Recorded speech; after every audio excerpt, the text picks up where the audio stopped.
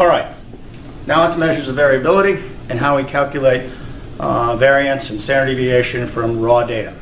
It turns out we have two different ways to do it. We have what's called a computational formula and a non-computational formula. Figure out which one you like and choose the best one, and they both should get you the exact same answer. Remember, in the notes I pointed out the difference between a variance and standard deviation. It's just this square root. Remember, if it's variance, you just get rid of this square root right here. That's the exact same formula.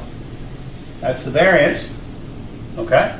If you want the standard deviation, you square root it. So I'm just going to calculate the standard deviations, but on our way we're going to get variance. Okay, so let's do it for each of these formulas. Again, this data is from the lesson.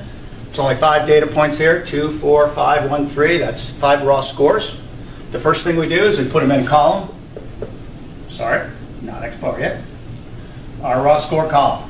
2, 4, 5, 1, 3. Let's do this first formula right up here first. Again, the numerator says we want the raw scores minus the mean. Well, we don't have the mean, so that's the first thing we got to do is calculate the mean. Remember how to calculate the mean, right? X bar equals the sum of x over n. So we have to sum the x here. We sum these x, and it comes out to 15. And we know the sample size is 5. So 15 divided by 5, the mean is 3.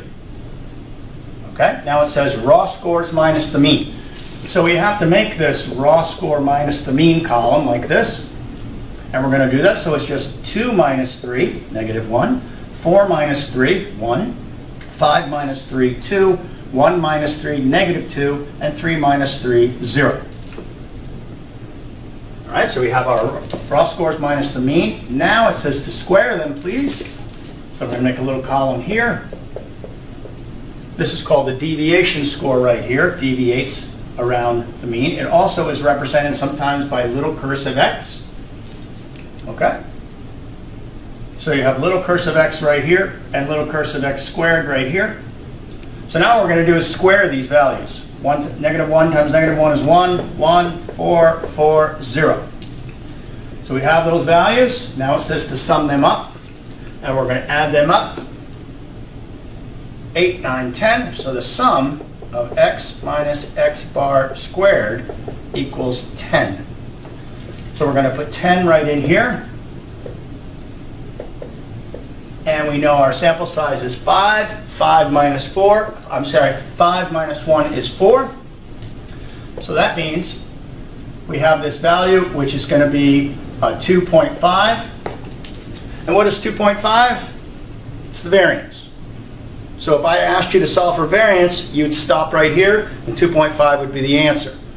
But we asked to solve for standard deviation, so we're just going to take the square root of this, and the square root is 1.58.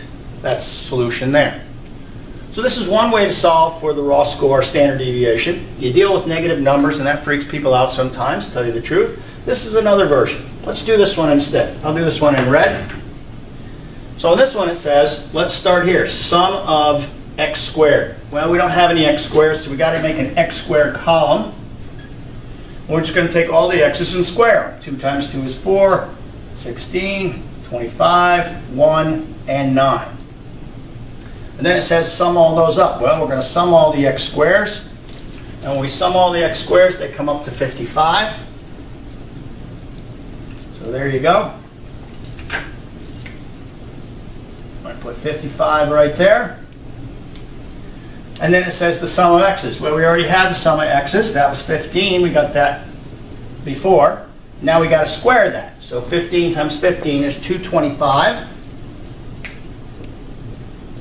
And we have to divide that by n, the sample size, which is 5.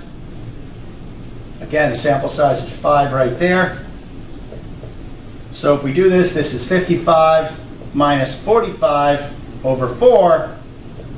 Guess what? 10 over 4.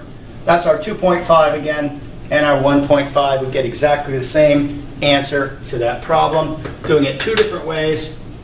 You make the call which is easier for you. You don't have to calculate the mean in the second formula, but you can do it easier either way. Either way, 2 examples, computational, non-computational formulas for solving standard deviation or variance of raw data.